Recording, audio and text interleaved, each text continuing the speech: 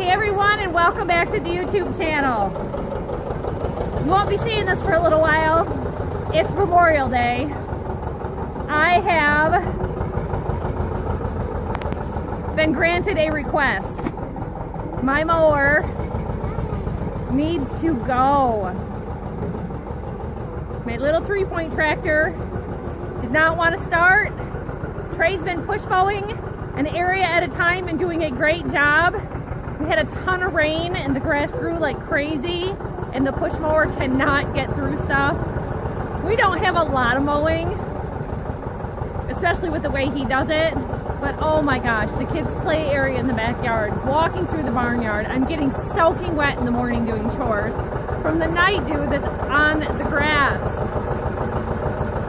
So let me show you what we got going on. So if you know anything about running these old tractors, there's something all the time going on that's needing repairing.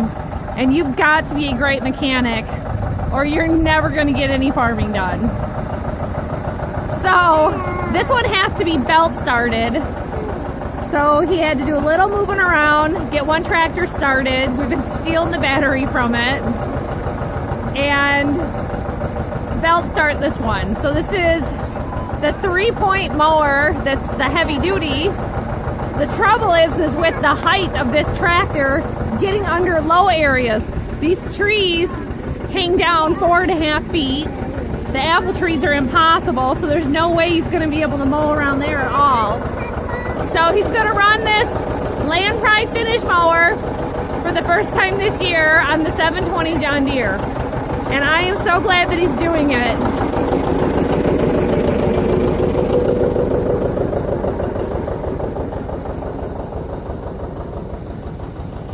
So this area here, Trey actually push mowed all of it, and all of this side of the yard has not had any mowing whatsoever. And you can see our giant lake that has formed in our gravel driveway. His heavy trucks just pack it down further and further, and I am never going to be able to shovel enough. So, oh, one of these days I'm going to find myself a power steering little Ford tractor because I need a 3-point and I need a loader and I need a snow blade or back blade. But look at this height going on here. People go by our house and they assume we must be on vacation or something because it's so overgrown, and normally he would hook up the bush hog or even the sickle bar mower when he's doing hay to mow the dishes, and it is just way too overgrown and it's too wet to do any hay. Still a little bit early, but oh my gosh, the hay's grown so much. It's as tall as this. It's as tall as this grass for sure. The rye is way tall. It's easily 5 feet tall in most areas. And these guys, Georgie is all ready to go out mowing, but I always make Dad do some test passes first because I don't like running equipment with the kids on it, especially when it's the first time in a while since it's been used. And of course our kids, they leave their stuff all over in the grass. It's so tall, it's hard to find out where all the... There could be a bike laying in the grass for all we know, right? So I did some passes. We're gonna see how this great finish mower does. It didn't get a lot of use last year because it got so dry with the drought. I remember the day I got it, I was so excited. It was raining. We didn't get to use it for days. Trey and I made videos of changing the gear oil in it and running it, getting it running.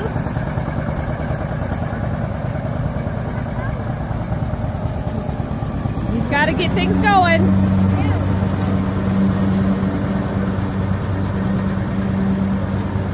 Oh, look at that. Trey was push mowing grass this tall and it was stalling out his push mower on the tallest setting. His chain is whipping on his PTO shaft cover. That's awesome. Yeah.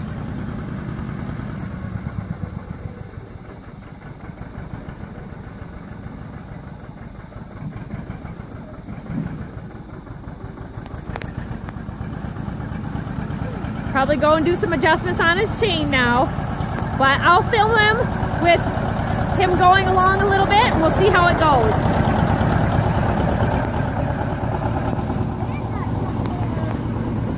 Look at that. That's like 4 passes with your push mower. That width is about 4 passes, the same as your push mower. Your push mower is like 15 or 18 inches. This is 70. I think it's a 72 inch. Let's go take a look. So we got a little bit of mowing done, and wouldn't you know, something broke. Nothing major. We lost a belt. So I had to get online and get a belt ordered. I'll show you some more footage of us mowing down our massive lawn because it is growing up so bad. Because of the rain, we really got behind on it, and there's no way the push mower is going through it, and I can only do so much weed whacking. I go out to do chores during the morning and I come back all wet up to my knees. So they've been doing a little work here. Trey decided he wanted to get some paint on his John Deere tractor weight while we're waiting. He'll have that all put back together and dry. And that belt says it's going to be here tomorrow, so we can hopefully get this apart and get it on. I mean, look at this already. We really, really need to mow. This is up to my rib. It is so huge. It's got to get knocked down. If he doesn't get that belt changed fast on that mower, if I don't get it done so that he can run it on a dry day, we're going to be out here with the sickle bar mower and the baler wrapping this up. The seed heads on this, oh my, they're just huge. So it's time to get mowing. So we're back at the lawn mowing. If you watch other people's farm videos in Michigan, you'll know that we have been getting rain just constant. You get a day of rain, 2 days of rain, you get a day of sun or 2 days of sun.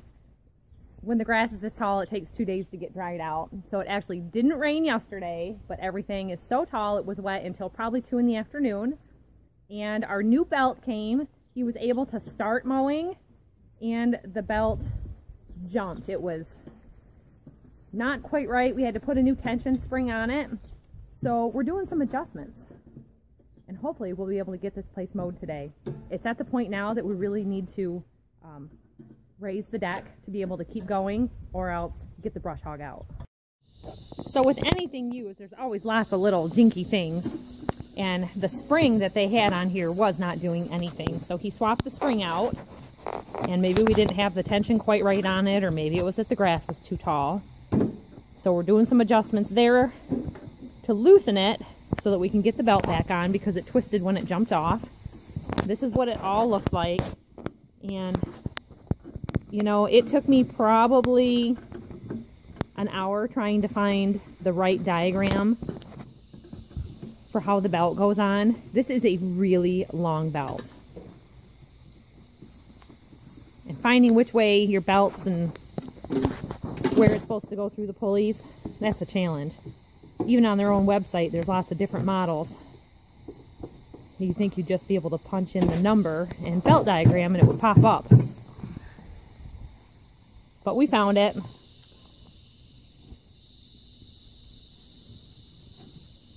It'd be a lot easier doing it without that middle section on, huh?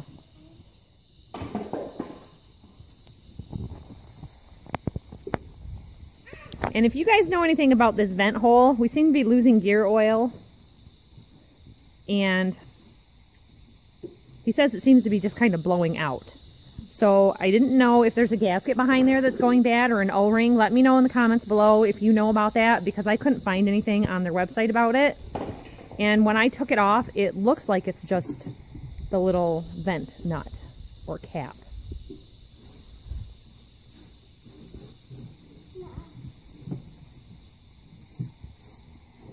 A lot of stuff accumulated in there.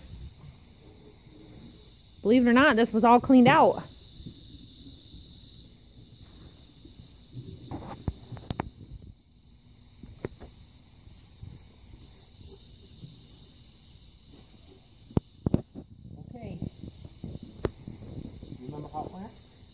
Uh-huh.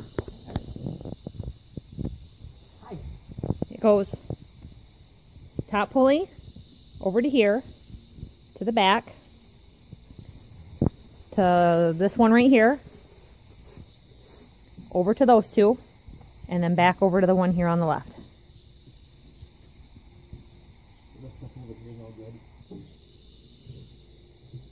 Yeah. It seems to be that it jumped this middle one and jumped off the end. Yeah, the one on the right. That's what I meant by middle. So it's supposed to go from here up here.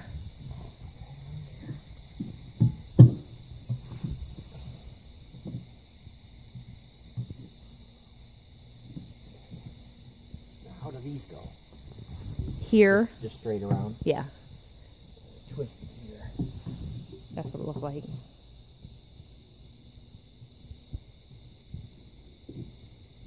Yeah. Uh-huh. Do you need me to push on this other?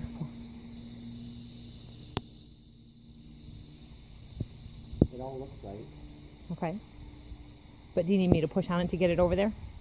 Oh, that swing one maybe a little bit. I was Okay. just looking at it, make sure they're not twisting it. Yeah, that wouldn't. Probably just twisted when it popped off.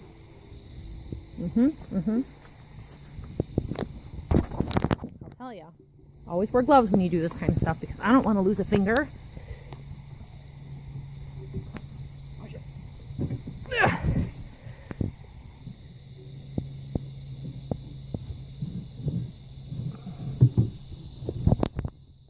Got it? Not so bad with two people. Spilled some gear lube out. I saw that. Soak it up.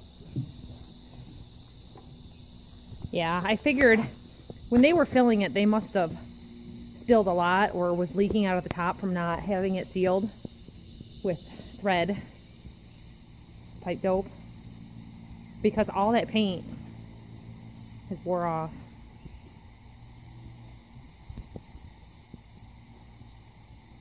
And you know, all this paint is their custom Land Pride. They call it Land Pride Beige. I tried Cat Yellow, it was too bright. I tried a Rust-Oleum Beige, and it was really close. That was the closest I could get. I showed that last year. I touched up this side just to show you. Of course I'm shadowing it. But I thought it was a little too light and dull. I'd rather have it the right color and have it need painted than screw it up.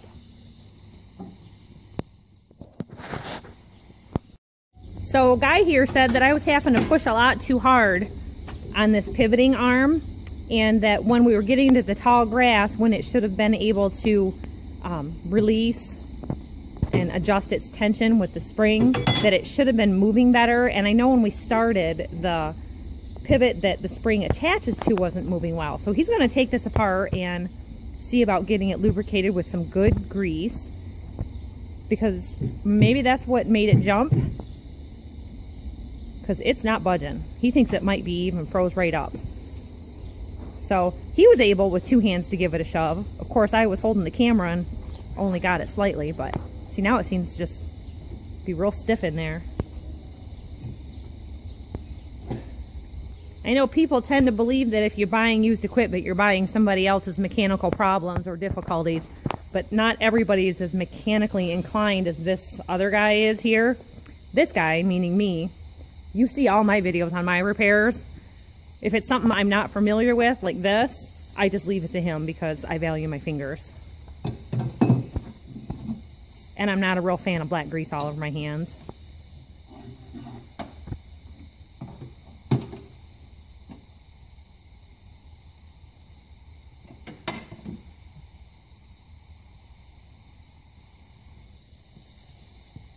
Once you get it right, it'll be right all season.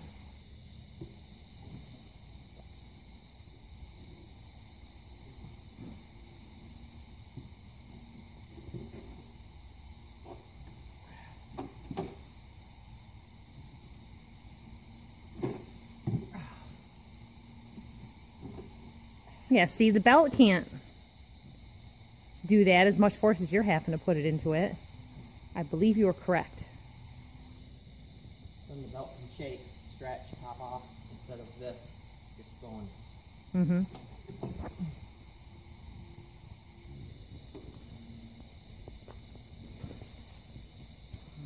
Try to get penetrant on it. Get it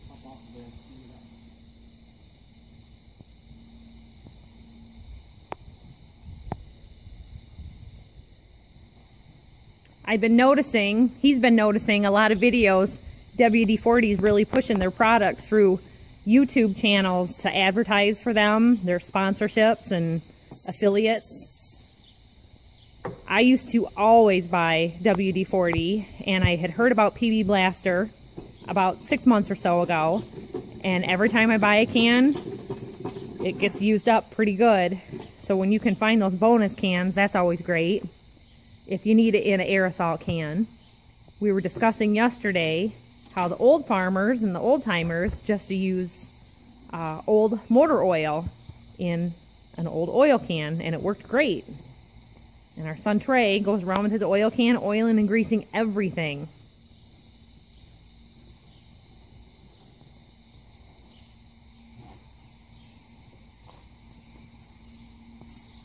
We extract the fluid out of the drum. Yep. For the most part. We just keep some little squirt bottles around and do that. I told him if I saw this in a bonus size, I was going to buy it by the case. He told me to save my pennies and use the oil out of the drum. Pretty smart way of thinking. That pin goes all the way, it froze up all the way through here. It goes all the way to there. Uh-huh. So. Yeah, it's double-sided like a wing. Yeah. Well, that needs some maintenance. Maintenance.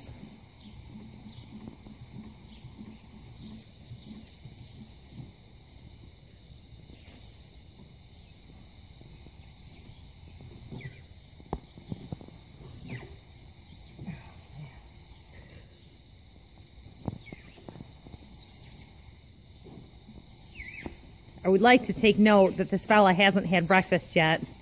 George came out having a piece of leftover pizza from yesterday and gave Dad a half a slice of pizza.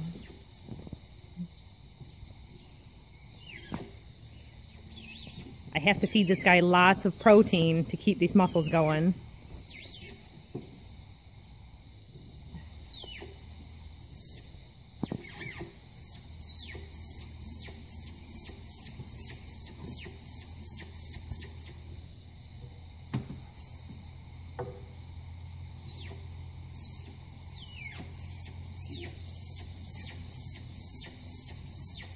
I can get this thing right up off there.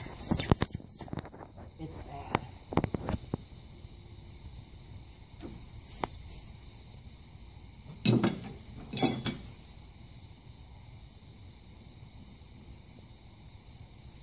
Yeah. What about a regular crowbar? Will that dent the deck? Yeah, that's what I grabbed this. Mm-hmm. I don't mean like the pry bar, a regular construction crowbar.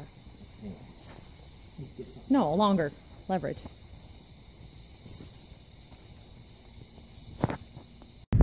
After lots and lots of mower adjustments on the finish mower, he's getting going on it. We ended up putting the original spring back on it because I didn't know it, but oh my. After he kind of got things right, that spring replacement he put on was a quarter to a third a size in diameter and probably a third of the size in length, so we had to get adjusted. So I would say the thistles are getting away from us. The thistles are starting to grow up in the waterway. We've never had weeds in the waterway, but I wanted to come out and see. We had torrential rains 2 days ago, and the video will be going up next about the weather, you know, that just went through after this one. Try to always do the videos about 2 days, 3 days apart to not flood your inbox with all of the videos, but you know, with farming it can be a lot. I know some of those guys, they'll post videos every single day, and I don't think you want to see my face that much, but look here behind me. That is a patch of thistles. That patch of thistles is at least up to my face and shoulder high, and that's the lowest part. It's not totally flat here, it kind of grows into a V. So this is the waterway, and I have blossoms. Let me show you this. So a lot of hay customers aren't a real big fan of the first cutting because it can be stemmy, thick, coarse stems left from winter. Well, these stems are as tall as the grass, in the yard. So we've got grass, alfalfa, and usually the clover doesn't come in till later. I'm not seeing any of that, but this will be good cow feed. But see how wet that is? My shoes are right down in it. This is quite wet. So it'll have today to dry out a little bit. See here, I got some alfalfa blossoms. It's looking real good. That's good for the bees. They like it. The rye right up there is doing real good. And I'll tell you, if I get up over this hill, that this will start taking off real bad. On this side, the rye is solid and the weeds never took hold. All of that side of that waterway got that sugar treatment last year. We ran out of time and didn't get to this side. Huge difference it made. So I think feeding those microbes, putting that back into the soil helps tremendously without putting artificial chemicals, fertilizers on it. It's a good way to do it. And in areas of the field, we've got clover growing like a cover crop to suppress the weeds, only because we spread manure from our barn and all those seeds recycled through the animals. Oh my gosh, this ditch is so tall and I'm going right for it. See, there's a little drain right here and it's got to go up over this bank. Big burdock. Burdocks and thistles. Everything's going to get mowed down today. So, oh yeah. Oh, I stepped right in it. Frog went jumping away. Gonna go eat some lunch, guys. You guys filling up on junk. They found more pizza and more chips. You know what they say? Now we're cooking with peanut oil. So I'm gonna mess around with the string trimmer now. That was some maple sticks. With all these maple trees, there's always plenty. I hope it was nothing else. He's stopping.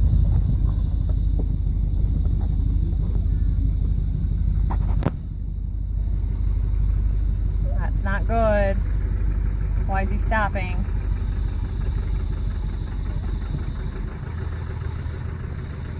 We've had so many adjustments to do on this. When he started last time, he lost the mower blade. Oh, I think it lost again. Oh no! What the heck? All right, we're back to the repair shop. Everyone, wish us luck. We've already done half the day on this. I'm gonna make him some lunch and give him a pat on the back for the work he is doing. That's the second time. Something's not right.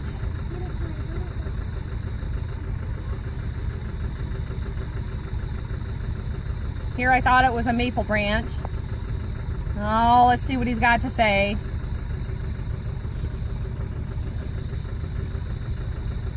Again? Somebody had trouble with them. Yeah? They're a little bit stripped, so anything that happens at all just falls off. So, it's just sitting in there, and the minute you start going, it's just working itself loose.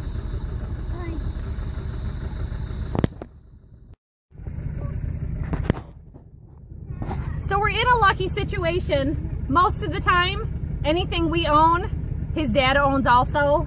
And he's got a Frontier finish mower sitting over at his place that's not being used. And I think that's gonna end up getting over here today or tomorrow. And you know what? It's supposed to rain tomorrow, and it's supposed to rain Monday, and then it's supposed to be dry Tuesday, Wednesday, Thursday, Friday. I just got off the phone with John Deere. We've got a head gasket rebuild kit coming for this 720. It's not quite right. It needs a little work. The good 730, trying to find parts for the starter on it. And the best I can do is sit here and sell the hay that we already have cut from last year. We have second cutting bales stored in the semi-trailers, and people are coming every single day. So I just make myself available here when it's dry to do anything I can here. When it's raining, I go work on the workhouse. I'm gonna see what I can do to help him and get these guys fed. We'll see you all next time. Thanks for watching. Say goodbye, Georgie. Bye-bye.